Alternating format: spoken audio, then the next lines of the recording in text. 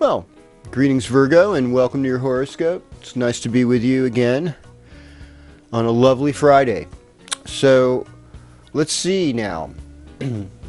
We're starting this week with the moon in Pisces. So, that's your 7th house.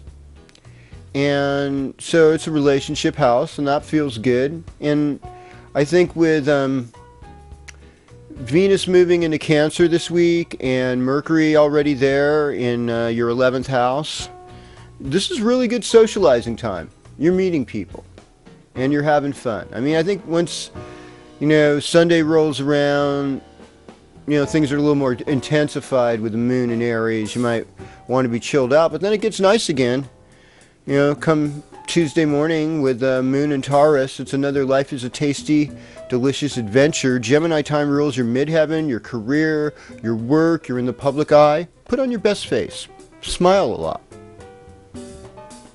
Practice saying things like thank you, I love you, I like this.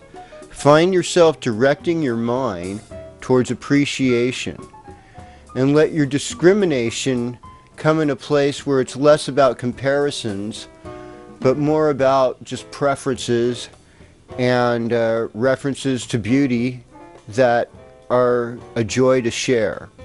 I think with that you'll be doing much better this week. Until then, shine with your best abilities. Use your talents and skills to the best you can.